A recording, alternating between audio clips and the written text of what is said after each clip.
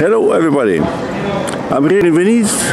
I am at the St. Mark Square, in front of the Correr Museum, the building you see behind me. The Correr Museum illustrates the life in the Venetian Republic. It's originated in the collection bequeathed in 1830 by Theodore Correr, with fund and Palace del Gran Canal. He was a member of the Venetian family, a nobleman. He was a passionate collector looking for documents related to the history of the city and work of art. Going into the museum, I could see the Imperial Room.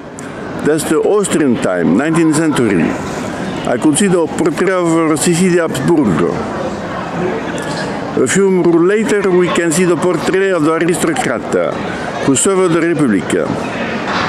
A few rooms later, we see piece related to the military power of the city. That's the 18th century wooden model used by the arsenal in designing and building the ships. As everybody knows, Venetian achieved war power with advanced technology on the ships. A few rooms later we can see his work of art. I could see great names like Giorgio Bellini, Vittorio Carpaccio. Okay, I recommend you the museum.